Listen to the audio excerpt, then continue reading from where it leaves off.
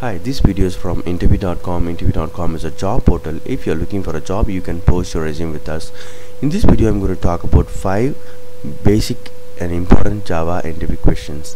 Why would you use a synchronized block versus synchronized method?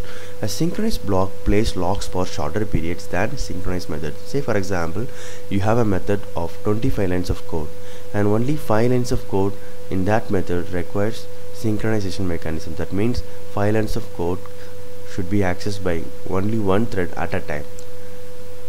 So you can place synchronized block for those 5 lines of code.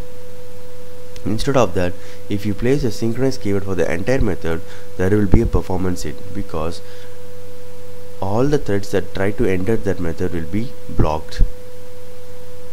So every thread should wait for the first thread to complete those 25 lines of code. So it depends on the context. So please check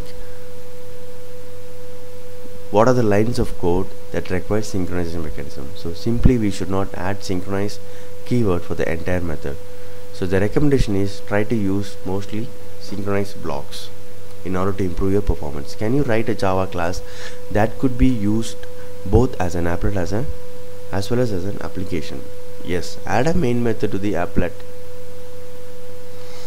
In this way you can do it. Can you call one constructor from another constructor if a class has multiple constructors? Yes, you can use this syntax to achieve this. How will you convert a string array to an array list object? Say you have a string array here, xyz you created, and you want to convert this into an array list. You could do this using an API arrays.asList. So you have to pass a string array object and this will convert into array list.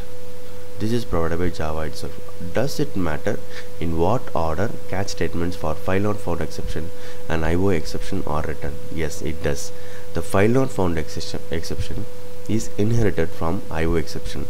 Exception subclass have to be caught first. So for example, this is the hierarchy and this is the order it should be caught. Otherwise you will surely get a compilation error.